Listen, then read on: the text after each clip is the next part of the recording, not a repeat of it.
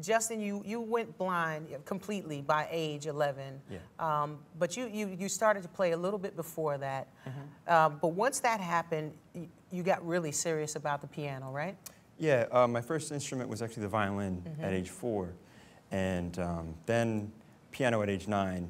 Well, like you said, I was able to see, and really music wasn't my favorite thing to do. Right. You know, it was other things, basketball. And so really practicing wasn't really something that I was looking forward to doing so much. But when I did go blind, those things went away. Basketball's gone, video games are gone. Yeah. And I found myself sitting at the piano more and more, and I put in more time, and that's how I started to actually fall in love with the music that I was playing. Now, this movie, I have to tell you, is so, you feel so triumphant after you leave it. You feel so inspired. It's funny. It's a funny movie. Like, No. you're funny. Oh, no, you're CT funny. is funny. CT Yeah. is funny, but Yeah. you guys, your scenes together.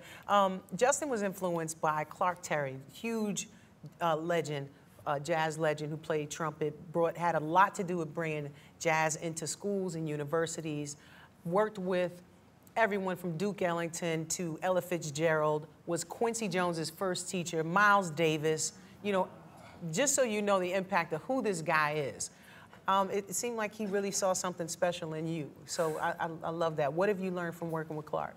The thing that really stands out to me now when I look back on the time that I've spent with him is just seeing his selflessness is what really, really shines through. When he was a performer, so selfless, giving it up for the rest of the band, right. You know, and really making everybody else feel and sound better than they ever have.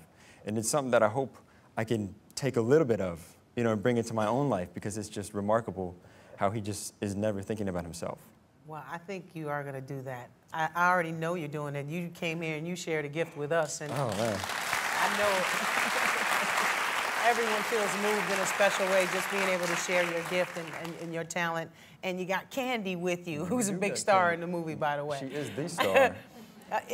You're brave, man. You moved to New York just by yourself with the dog. Yeah. You know we freaked out when we watched you cross the street in New York for the first time. Listen, for anybody crossing the street in New York. But watching you, like, we're like, you gotta get out. Oh, he made it across. It's so much. This film is riveting, and it's fun, and it's just exciting to watch you on your journey. It's fantastic.